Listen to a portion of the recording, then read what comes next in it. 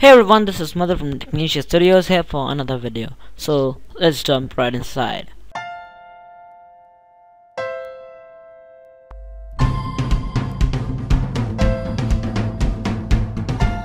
So today's video is based upon how to render properly in Premiere Pro.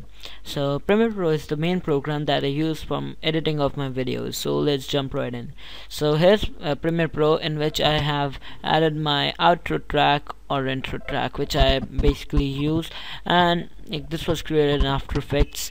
And so it was in 720p, and now I want to convert it in 1080p, so I have saved it like in 1080p, and now I will render it. So there are two basic ways to render. One is to press Ctrl+M, which will open up media like exporting, and other is to go to File, Export, and then Media.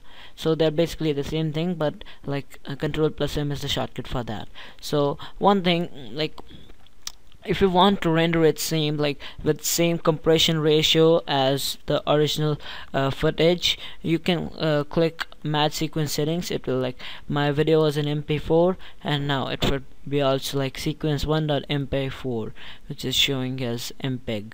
So I don't want that to be done because I'm saving it in 1080p from 720p. So format, I would recommend to use Windows Media if you want very small files, more compression, or if you don't have to worry about that compression ratio, you can choose QuickTime. Both of them are very good. So let's choose QuickTime for this time, and you should select whichever you want, 1080i HD 29.97 frames per second, H.264, AAC 48 kHz. So this stands for HD 1080i 29.97 frames per second. The codec used would be H.26R, and the file format would be AAC. So you can choose this if you want, and also if you want to do it in 720p, which almost all of my videos I use, is you can select this one. So let's choose this one for our sake of time for this time.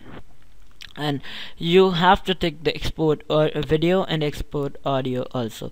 So you can change your video codec from here, but H.26R is real nice. You can use that. So you should quality should be 100.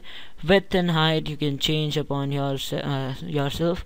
Then this is basically editing this preset.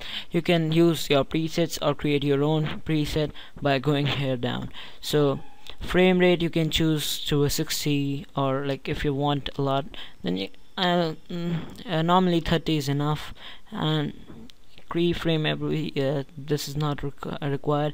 Bitrate you can exceed to how much you want, 24 kilohertz as it was there. So that's for the video. And audio you should use AAC, or if you are using Windows Media, I'll show you that also.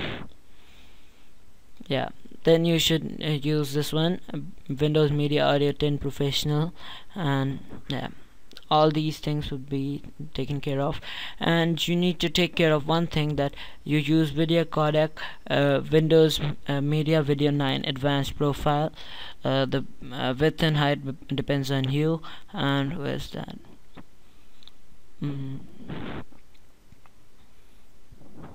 Yeah, so there's no quality in this, so it would be rendered at high quality, and then you can just queue it or export it. So you can see estimated file size in WMV or Windows Media is 11 MB, and let's go to QuickTime, it's 13 MB. So they both are very small files. You can use them, and they're very good for uploading onto YouTube or some other stuff. So you can click on export, it will immediately render it out. So thanks for watching, and stay tuned on Technicia Studios for more videos, tutorials and stuff. Thank you.